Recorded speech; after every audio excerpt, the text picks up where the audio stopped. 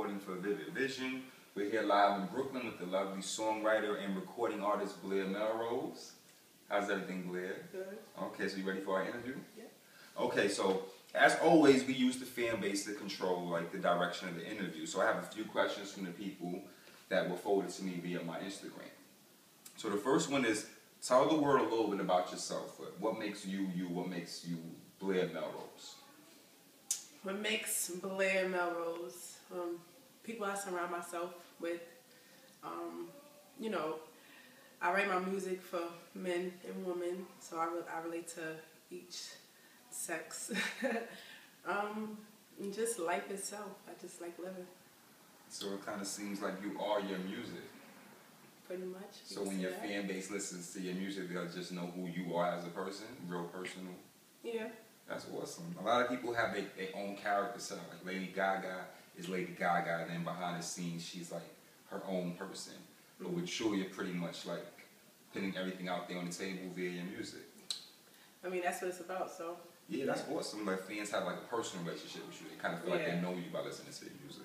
That's really cool. So that kind of leads us to the next question. That was, when did you find like the passion for your music? When did you discover that you really want to become like a songwriter, recording artist, like a musician?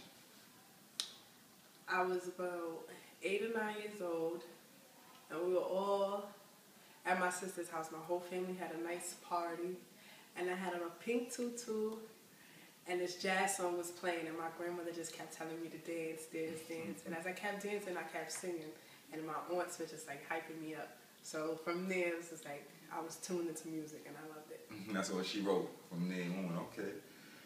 What drives you to make your music? Because I see that you have like a lot of soul and emotion behind your music. It's real touching. So what drives you? Anything in particular, or is it a mass amount of things?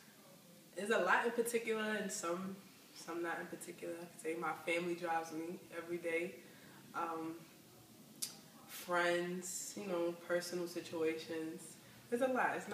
I don't have one particular thing that drives me, because the world is full of crazy things and people.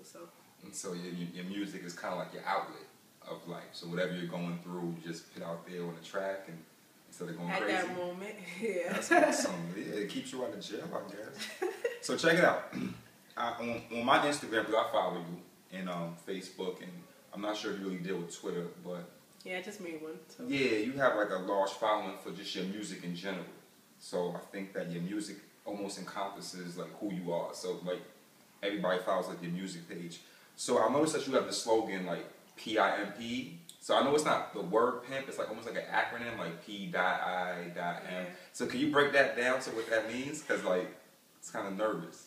Well, for those who don't know what that means, PIMP is paper is my passion.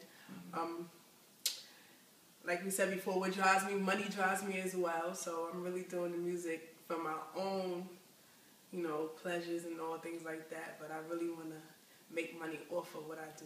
And that's just writing and singing and everything else that comes with it. That's awesome. So you have the emotional connection to the music, as also like the street level, trying to get your money up and all of that. That's pretty cool. Okay, so someone also asked about, since you live out here in Brooklyn, New York City, what was your input about like the whole Hurricane Sandy situation, and how did that affect you or any family that you have living out here in New York City? It didn't really affect me, but those families that it did, you know, my condolences are out to you.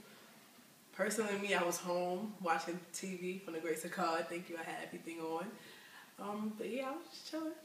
Nothing crazy. Nothing crazy. Okay, so you're always looking so cheery, and with Christmas coming up, are you like in the Christmas spirit? What do you have planned for Christmas? Any like do good things that you got planned, charities, XYZ? I'm in the Christmas spirit, charity-wise. You know, I give a little couple of kids their toys and stuff like that. Overall, just be with my family and friends. And that's about it. Nothing too major. That's awesome. Okay, so can you tell people at home like where to find you? Whether your Instagram, Twitter, Facebook, YouTube, whatever. Yeah, you guys can follow me on Twitter at BlairMelrose. Same thing as Instagram, BlairMelrose. And my Facebook, if you want to get more personal with me, Blair Turk. That's my real name. But other than that, it is what it is. You can know my personal side. It's me. It is BlairMelrose, or any angle. music, the My Twitter, the artist name. Facebook. This is her. What we getting right here, this is her. Okay, so Blair, I really want to thank you for the interview on behalf of Vivid Vision and myself, and it was a pleasure. And I was just kind of wondering, like, could you take us out with a little something for the people? Give them a little taste of, you know, the album, the mixtape, whatever you got coming out first. Yeah, we could get to that. Okay, let's do it.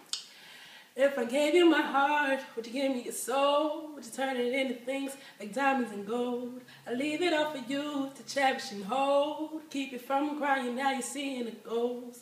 Think about the things that you value the most. Did you do it all for me, or was it for show?